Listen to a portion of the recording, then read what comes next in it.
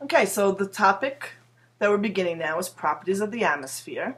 And atmospheric variables is the first section, which 6.1 is heat energy transfer. The aim for today is describe the three methods of energy transfer. So if we're describing weather, we need some atmospheric variables defined.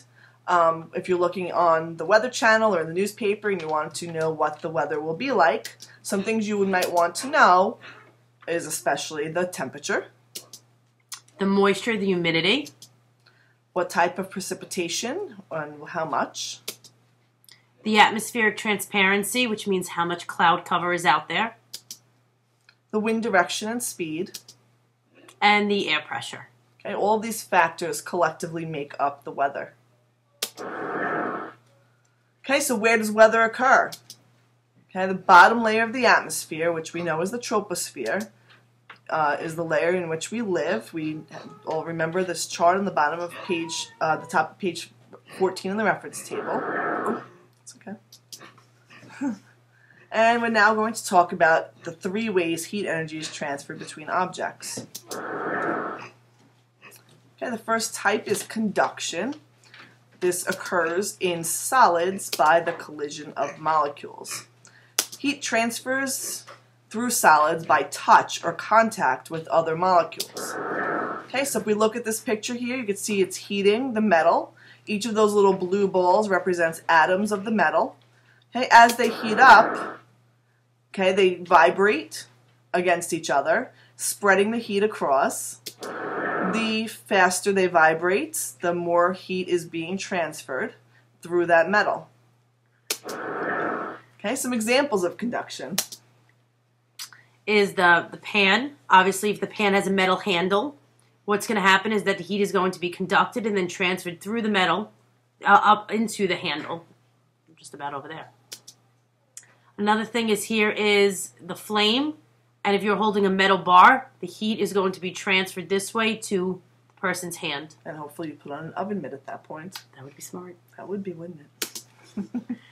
Over here is a, right here the yellow part is representing the contact metamorphism.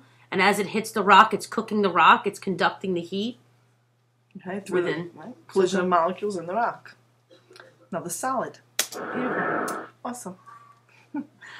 Oh, convection is the next one. This occurs in liquids and gases, and it is caused by differences in density. Liquids and gases equal fluids, and air is considered a gas. Okay, hot fluids rise and expand. Okay, so we all know that to be true. Why do they rise and expand? Because things that are hot are less dense. As the molecules of warm air, shown in the picture on the bottom, expand away from each other, they become less packed together, and less packed molecules means they are less dense. Cold fluids sink and contract. When they contract, they come together, becoming more packed, which makes it more dense. Okay, so we see on this picture here, cold air molecules, more packed, more dense. Hot air molecules are less packed and less dense. Cell, the hot air goes up, goes across, goes down the cool air, and then it goes back to the hot air and then starts rising again, forming the cell.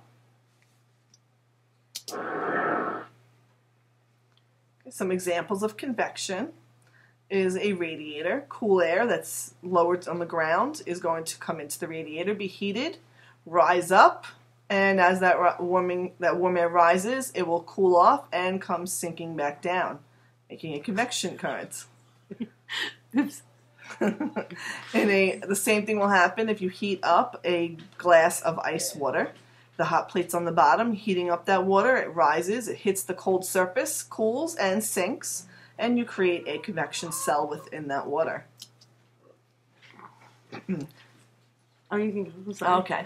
And here's the example I'm sure you all know and remember. These are convection currents in the mantle, which are created as rising warm magma comes to the surface, cools, and sinks down, and we all remember this is the mechanism for the movement of tectonic plates. Radiation travels by waves of light. Sorry, I hit the thing. Through space. Some examples is, the biggest example is the sun. This is a furnace, right? And as you burn coal, it gives off and radiates the heat out. Microwaves also radiate heat. And a tanning bed gives off the UV light, which radiates into your skin. How does energy get from the sun to the earth? Radiation. Of course. Good job. The sun is the primary source of energy for the earth. The secondary source of energy is radioactive decay within the earth's interior. Okay, so we have this little picture here that's showing all three types of heat transfer. So in this first pot, we can see water that is boiling. So what kind of heat transfer would that be? I'll say later. Oh, that would be convection. Good job. Yes. And here we have our metal pan, and our hand is on the handle. And this is conduction through the solid. And finally, that flame of gas, which would, of course, be radiation. Very nice. Okay, so on a very hot day, what color would you not like to wear? Dark colors tend to absorb the most heat, rough surfaces as well, so dark and colors, rough surfaces. For example, on a really hot summer day, you would not want to go out with barefoot on your black top pavement, as your feet would get badly burned. Good absorbers are also good radiators, so if something absorbs heat really well, it also gives off that heat, and that's why your feet would burn on that black top surface. Best reflectors is... Go back. Sorry. Best reflectors are light-colored and smooth surfaces. That's why you see the snowboarder or the skier wearing goggles to prevent the light coming in from being reflected back up into him from the snow or the ice. Okay, how does energy flow? So here we're looking at 2 cups of water. One is at 20 degrees and one is at 80 degrees. So if we look at these 2 cups, we've got a metal bar in between them. So what type of heat transfer would this be utilizing? This would be showing conduction. That's right, this is conduction. Okay, so we've got conduction going on between the 2 cups. Which way will the energy flow? So if you think about it, from which cup will heat be transferred to the other? Your energy always flows from high to low, or from hot to cold, which is also known as from source to sink. So in this example here, the 80-degree cup would transfer heat across the bar, the molecules would collide against each other, into the cold cup, which would be heated up. So which would be the source of heat? Good. The source would be your 80-degree cup, and which is your sink. The sink would be where the heat is going into, which would be our 20-degree cup. What type of heat transfer is this? We said it is conduction.